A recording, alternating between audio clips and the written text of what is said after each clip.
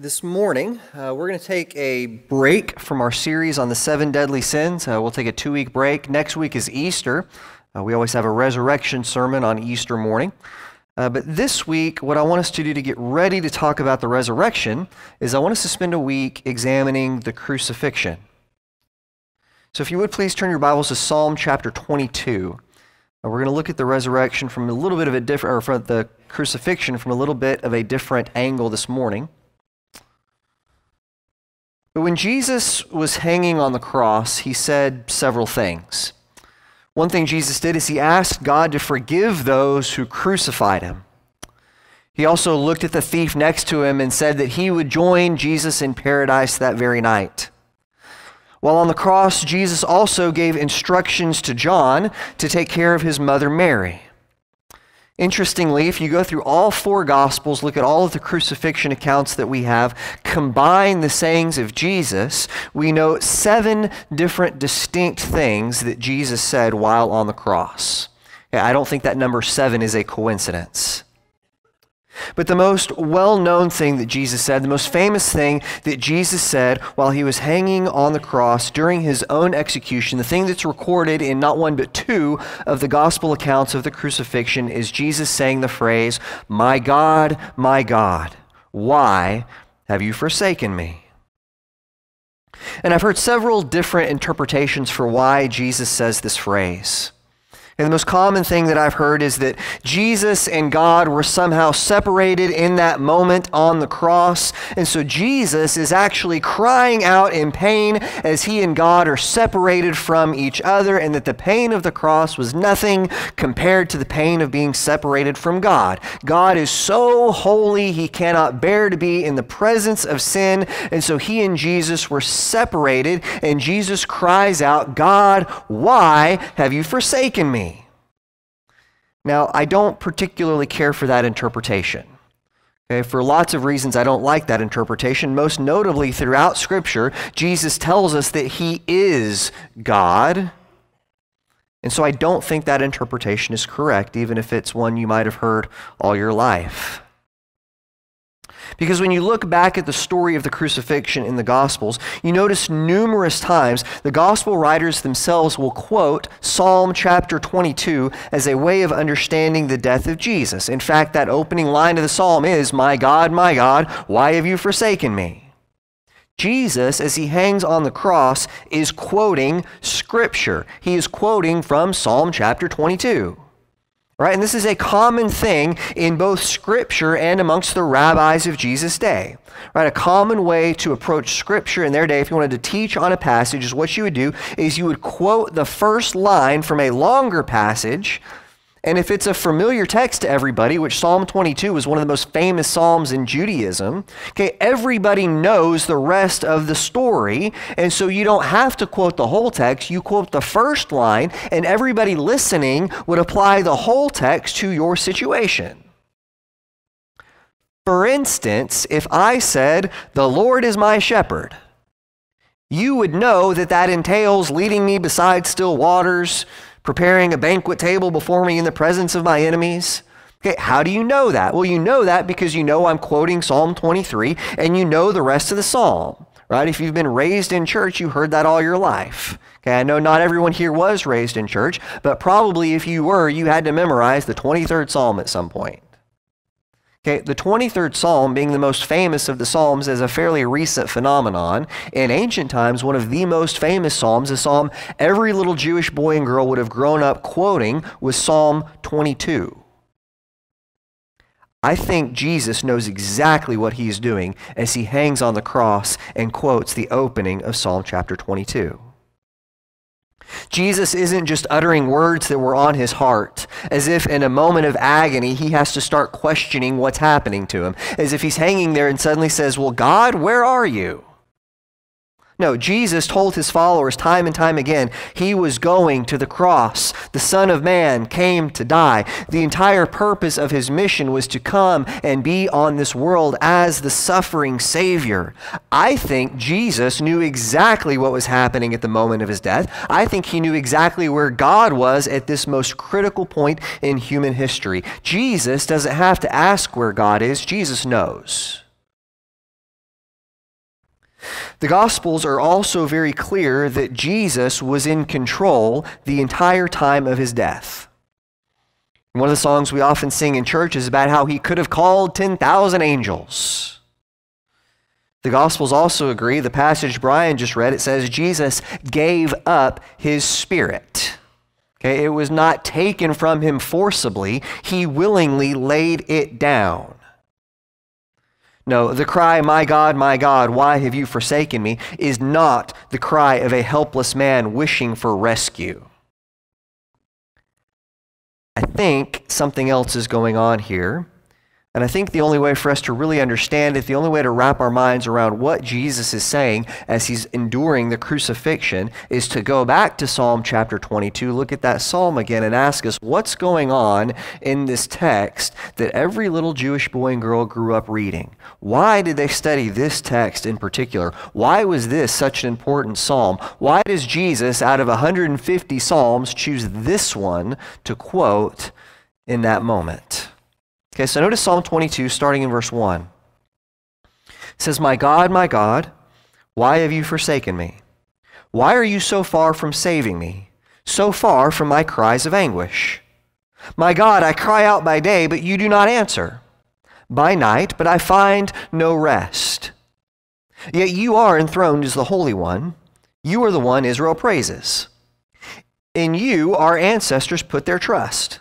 They trusted, and you delivered them. To you they cried out and were saved. In you they trusted and were not put to shame. But I am a worm and not a man, scorned by everyone, despised by the people. All who see me mock me. They hurl insults, shaking their heads. He trusts in the Lord, they say. Let the Lord rescue him. Let him deliver him, since he delights in him. Yet you brought me out of the womb. You made me trust in you, even at my mother's breast. From birth I was cast on you. From my mother's womb you have been my God. Do not be far from me, for trouble is near, and there is no one to help. All right, notice the imagery going on in these verses. Okay, he says, God, I need you right now because I'm crying out to you for help, and you're not helping me. Right, and you notice things like verse 4, where he says that his ancestors, they got help when they needed it. In other words, this is a guy that has read his Bible. He knows stories like Noah and the ark. He knows how God freed Israel from Egypt. Okay, Egypt was the most powerful nation on earth, and yet when they cried out to God, God sent them Moses, he sent them plagues, he delivered them. He knows how Joshua saw the walls come tumbling down. He knows David and Goliath. We read story after story in Scripture about how God enters in at the moment we need him the most, saves his people with a mighty hand, with miraculous power. God saves his people. And God, when I cry to you, where are you? Anyone else here ever felt like that? You ever go through difficult times, you pray, you cry out to God, and you say, okay, God, I've read my Bible, I know the stories, I've seen how you acted in the past. Why aren't you acting in that kind of way to help me right now? You know, I think about some of the prayers that I prayed when Luke was in the hospital. I prayed for a miraculous healing so that Luke wouldn't have to go through things that no child should ever have to endure, and I didn't get it. You know, Jesus cures a whole lot of people in the stories with a mere word, right? Jesus, in some of the healing stories, didn't even see the person he was healing. He just told one guy, go home and your daughter will be well by the time you get there. Okay, Jesus, you can do that, but you can't bother to lift a finger for my kid? Really? Doesn't seem fair, does it? Notice the next section of the psalm, starting in verse 12. He says, many bulls surround me. Strong bulls of Bashan encircle me. Roaring lions that tear their prey open their mouths wide against me. I am poured out like water, and all my bones are out of joint. My heart has turned to wax. It has melted within me. My mouth is dried up like a potsherd, and my tongue sticks to the roof of my mouth. You lay me in the dust of death. Dogs surround me. A pack of villains encircles me. They pierce my hands and my feet. All my bones are on display. People stare and gloat over me. They divide my clothes among them and cast lots for my garments.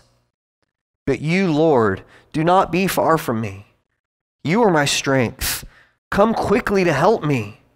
Deliver me from the sword, my precious life from the power of the dogs. Rescue me from the mouths of the lions. Save me from the horns of the wild oxen. All right, now this is not literally saying that the psalmist is surrounded by wild animals. I think this is a metaphor for all the various difficulties that face him. Okay, the image here is that while he's being charged at by wild bulls, he also has lions circling him who want to eat him. And if those two things weren't bad enough, while the bulls are charging and the lions are circling, he has a pack of dogs nipping at his heels. Okay? This psalmist doesn't just have one major problem, but part of his problem is that he has so many problems he can't deal with them all at once. Then he says the very clothes on his back are taken away to be gambled over. He has literally lost the shirt off his back, and he is so weak that all of his bones are visible. Right? The image is supposed to be of a man who is at the end of his rope in every way imaginable. There's nothing else that can go wrong. He has absolutely no hope unless somehow God would come in and answer his cry for help. You know, how many times in your own life have you felt that if you could just deal with one problem at a time, then you'd be okay? Right? I can deal with any one thing going wrong in my life, but instead you get 37 different things that all go wrong at the same time. All of them need your attention. So many things are happening, you feel completely helpless. Okay, so what do? You say, God, I can't do this. I am at the end of my rope. I'm at the end of my strength. I need you to come into my life. I need you to be my life and my strength. This is a man who has gone through everything. Suddenly, we take a switch. Okay, verse 21, all the way through verse 21 solid verses. We have agony, we have crying out for God. God, where are you? I can't do this anymore. I'm at the end of my rope. I have nothing that I can do. I need your strength. Suddenly, we take a sharp turn in verse 22. I want you to notice just how quickly this changes from lament, God, I need you, and suddenly, this sounds more like a psalm of praise. Start in verse 22. He says, I will declare your name to my people. In the assembly I will praise you. You who fear the Lord, praise him. All you descendants of Jacob, honor him. Revere him, all you descendants of Israel. For he has not despised or scorned the suffering of his afflicted one. He has not hidden his face from him, but has listened to his cry for help. From you comes the theme of my praise in the great assembly. Before those who fear you, I will fulfill my vows. The poor will eat and be satisfied. Those who seek the Lord will praise him. May your hearts live forever. All the ends of the earth will remember and turn to the Lord, and all the families of the nations will bow down before him. For dominion belongs to the Lord, and he rules over nations. All the rich of the earth will feast and worship. All who go down to the dust will kneel before him, those who cannot keep themselves alive. Posterity will serve him. Future generations will be told about the Lord. They will proclaim his righteousness, declaring to a people yet unborn, he has done it. Okay, by the way, that final sentence, he has done it, has an extraordinary amount of linguistic similarity to another final cry. Someone else once said, it is finished. Okay, but you consider this section, and this is such an incredibly stark contrast to the one before. We have 21 verses of, my God, why have you forsaken me? The world is crashing down around me. And then suddenly verse 22 hits you like a slap of cold water. Okay, no longer is this a lament. Now this is a psalm of praise. We go from mourning to dancing, and we do it in just a moment's time. Okay, what in the world is going on here? Okay, this is actually a classical theme. You see this in a lot of the lament psalms. And one of the things that's wrong with our hymnody is that we sing lots and lots of the praise psalms, but we don't sing hardly any of the lament psalms. If we did, though, we would see this pattern repeated numerous times in Scripture. Okay, and that is, we go through trials, we cry out to God, but when we do it, we're not just wallowing in our misery. Okay, we do it crying out to God with the knowledge, with the assurance, with the hope that God will bring salvation. Okay, I think the reason that the psalmist can end with praise is because he knows that while, yes, he may be going through an impossible time right now, yes, the bulls and the lions and the dogs are all circling him, but he knows that those forces don't get the last word. He knows that God will make it right in the end. Okay, yes, the world looks bleak. Yes, the forces of evil are arrayed against us, but God will triumph. And what the psalmist is doing is he's saying, you know, Lord, I know that I've got it bad right now. I'm calling out for you to help, but I know and I'm looking forward to the day when all of creation will praise the Lord, when all of the world will declare your righteousness and will declare he has done it. Okay, that's Psalm 22. So I want to go back to the cross. Jesus hung on a hill outside the city gates of Jerusalem, a place known as Golgotha, the place of the skull. Arrayed around Jesus was not a huge crowd. It would have been a fairly small gathering. There would have been a contingent of Roman soldiers. There would have been a small group of women. The Apostle John was there. He was probably the youngest of the apostles. He was probably too young to worry about getting arrested. All the other apostles have scattered. They're all scared. Jesus hung between two criminals, one of whom makes fun of Jesus, the other one who recognizes his glory. And as Jesus is on the cross, as he's literally struggling to draw in breath, he quotes the first line of a psalm that everybody knows. He quotes the first line from Psalm 22, a psalm that has three very distinct parts. The psalm begins with a cry longing for God's presence. It moves to a cry for how all the forces of evil are arrayed against us.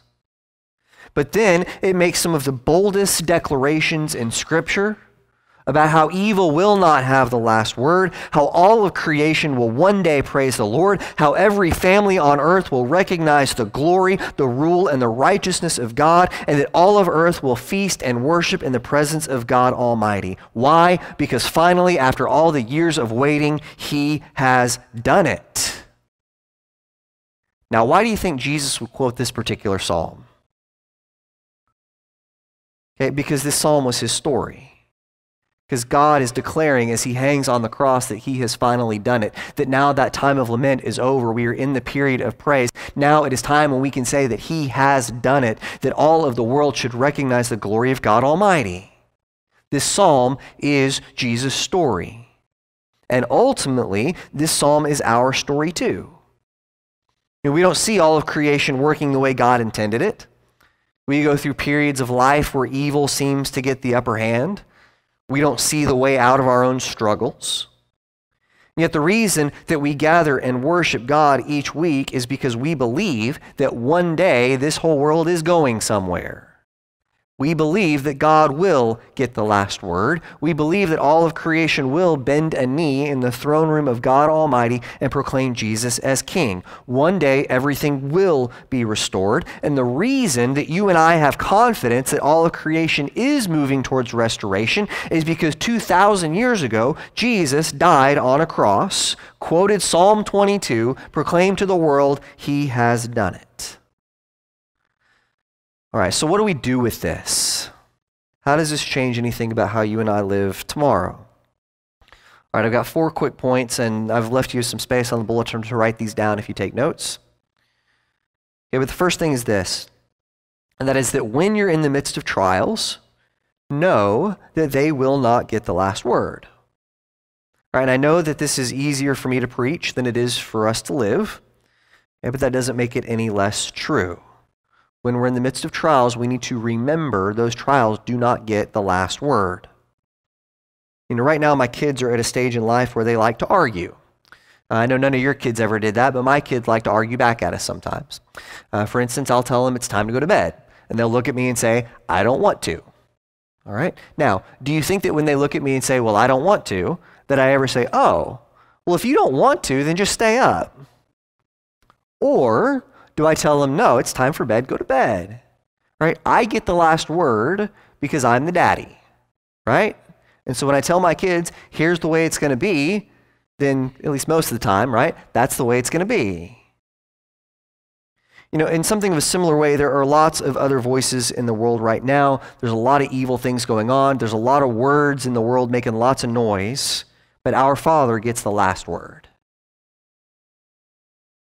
When you're in the midst of trials, no, they don't get the last word, but God does. All right, number 2 is that when we are in the midst of trials, we should cry out to God. Our first response in any situation needs to be to go to God. When you get bad news, you should pray. When you face a challenging situation at work or in your marriage or anywhere else in your life, your best response is always to pray. You know, again, with my kids, their first response to any kind of adversity is their best response. Okay? They yell for mom, right? Happens when they don't yell to mom, when they get into trouble and try to get out of it on their own, they end up making bigger messes than if they'd just gone to mom in the first place, right? You know, I think in the same way, we try to fix our problems by ourselves, and we end up making bigger messes. I think if our first response was always to cry out to God, we'd have a lot fewer messes. All right, number 3. When we're in the midst of trials, that's also when we should be praising God. Right now, I know that point number 2 is easier than point number 3, but this is important. Right? It's easy for me when I really get into a mess to cry out to God. But it's a lot harder for me when I'm in a stressful situation to remember that I should also be praising God. I guarantee you that some of the times in my life when I prayed the most was when Luke was going through some pretty scary hospital things and I knew I needed God. If I'm being honest, though, I'll tell you that I've spent more time asking God to do things for me than I have praising God for things that He's already done. And that's really not the best way to grow a healthy relationship with God. I want to learn how to be more like the psalmist who knew how to cry out to God and say, God, here's the way I want you to act, but also knew how to praise God and say, Lord, here's all the things that you have done in my life, and man, I am praising you today. All right, number 4 is when we are in the midst of trials, we need to remember all the past trials through which God has brought you. I want you to notice how even in the section where he's complaining about all the things that are going on around him and saying, God, I need your help, I got all this stuff going on, he remembered all the ways that God has acted in the past. You know, again, just bringing my same story of Luke going through hospital stuff back to it, I look back over all the things that God brought us through, and I am in awe. You know, I think of the way that God moved us to Texas right at the time we needed to be there, and then he moved us here to Georgia right when we needed to be here. I can look back and see how God, time and time again, has always taken care of my family exactly when I needed it. And I know there's been lots of times where I'll say to Rachel, man, I don't know how we're going to do whatever's coming next down the pike. And she says, David, relax. Has God always taken care of us? Yes. You think he's going to take care of us next time? Yeah. Then quit worrying. When we're in the midst of trials, we need to remember all the past trials God has already brought us through. You know, this morning at this time in our service, we're going to sing a few verses of an invitation song. And what I want us to think about as we end our time together today is I want us to think about what it looks like to remember that Jesus has already solved our real problem. Okay, the ultimate problem that we had was a separation from God. Jesus has bridged that gap for us. Jesus has solved the problem that all of us faced. And when we really think about that problem, then none of the other trials I'm facing are really that big of a deal, right? So at this time in our service, we're going to sing a few verses of a song. During this song, I will be down front. One of our shepherds will be down front. We would love to talk with you or pray with you about anything that's going on in your life. And note that we don't have the answers, but we serve a God who does. So if we can help you in any way this morning, please come talk to us now while we stand and while we sing.